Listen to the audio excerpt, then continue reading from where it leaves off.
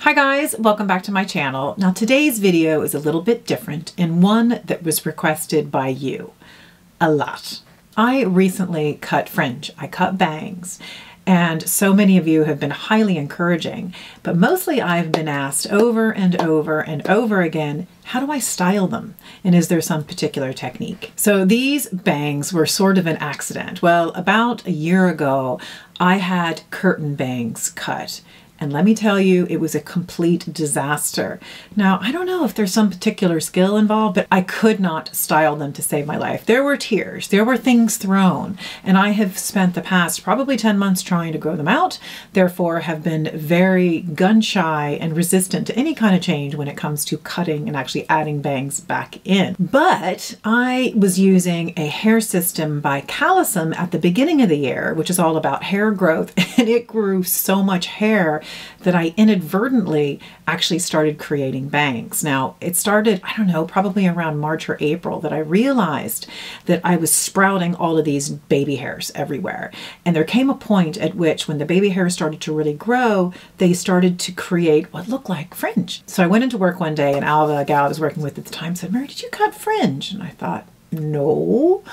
And then I started seeing more and more photos and even videos here on YouTube about how they were kind of poking down, and it started to get me thinking, maybe I should give it a try. So the first time I went in, I got sort of wispy bangs, so they weren't full on, but it started to make me comfortable with the idea. And I loved them immediately, like absolutely immediately. So for the next probably 2 to 3 months, every time I went in to get a haircut or a hair color, I would add some more fringe. So that is where I am today. It is full on bangs. And I have to say, I absolutely love them, and I wish that I'd done them a long time ago. And I think one of the things I like the most about them is how flexible they are. You know, whether my hair is up or down or curled or side swept or braided, my face looks framed, and it makes me look a little bit more polished even if I'm not feeling it. But what I have found is the most effective for me is, regardless of what I do with my hair every single day, I always style my fringe. I condition them and I blow dry them every single day. Now, one of the biggest changes for me in 2023 is not washing my hair daily. I have done it for, let's see, if I'm 52, I've done it certainly since I was probably 12. Showered and washed my hair every single day.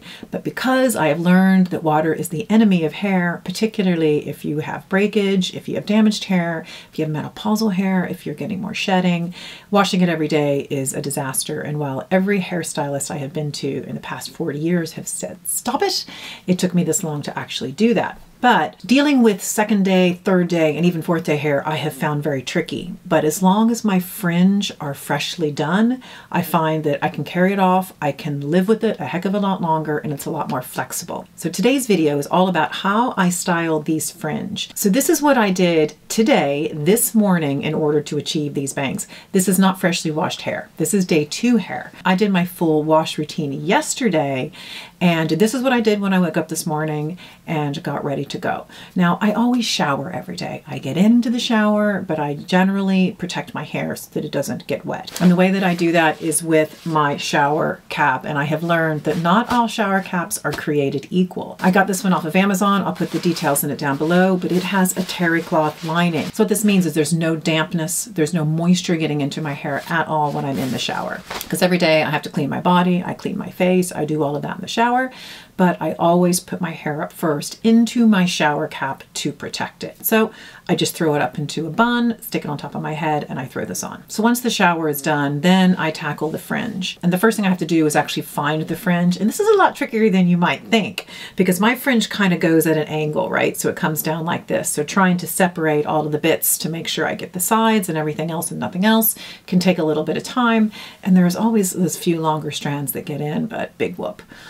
So I always start off by rinsing with warm water. I just do it underneath the tap. I know it's not very glamorous, guys, but this is what I do every single day, and y'all asked. Next is I apply a conditioner. This is my favorite daily conditioner by Hyel. It's called the Volume Conditioner. It smells divine. I love all of the products by Hyel, but this is definitely the one that I use every single day. And I just put that through the hair, and then I rinse it out with warm water. And I have learned this year that one of the most important things when you rinse out the conditioner is to actually actually use a leave-in conditioner. So I spray the one by Pureology. This is called Color Fanatic. I use this anytime I wet my hair. So that just kind of helps to seal everything in and protect the hair. So generally at this stage, I'd go into my little room, and this is where I put my hair into a little Velcro thing, and that's just really to keep it off my face, whether I'm doing makeup or skincare. This is sort of the regular routine, morning and night. Get the fringe out of the way. It's kind of a pain, I have to say. That's the only downside to the fringe. But I do my full skincare routine, and then generally it's about 10 minutes before I actually go in with the blow dryer. I go downstairs, I let the pooch out, I make myself a cup of coffee because it's stupid early and it's still dark outside. And then I sit down, and it only takes about 1.5 minutes to maybe 2 minutes to blow dry my fringe. So the Zuvi has become my new best friend. It's very protective and kind to the hair. It uses light and air as opposed to heat and air, so it's just far better on the locks. So I start off, I always put this on because this gives a more targeted airflow. And then I start by just blasting my hair. And I use this brush that I picked up from Aveda. That's the hair salon that I go to. And I basically just blast it. So I blow dry it both from left to right and right to left. And mostly that's just because my hairdresser told me to do that. It's just a way I think of getting some bit more movement into the fringe so it doesn't settle too much in one place. And once that's nearly dry, then I go in with my round brush. And I'm just trying to basically give it a shape. You guys, this is so easy. It's kind of silly to even feel like I have to show it, but this is what I do. But I do find it's very quick and it's very simple. Now, my hair is getting a little bit longer. My fringe, I'm not actually getting it cut for a couple of weeks.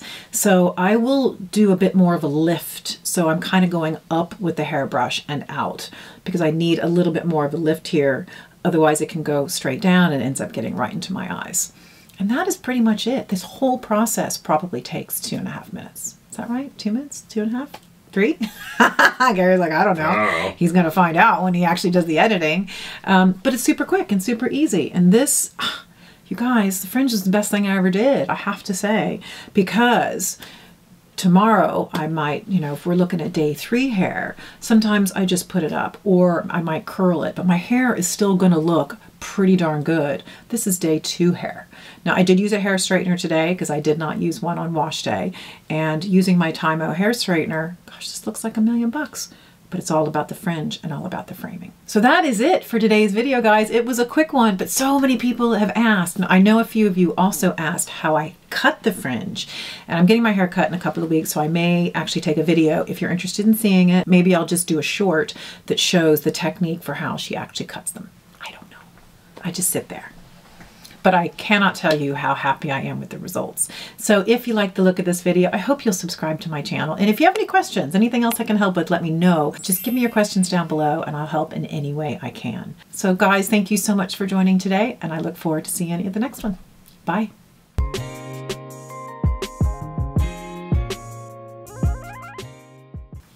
Oh, I might need to do the whole thing again.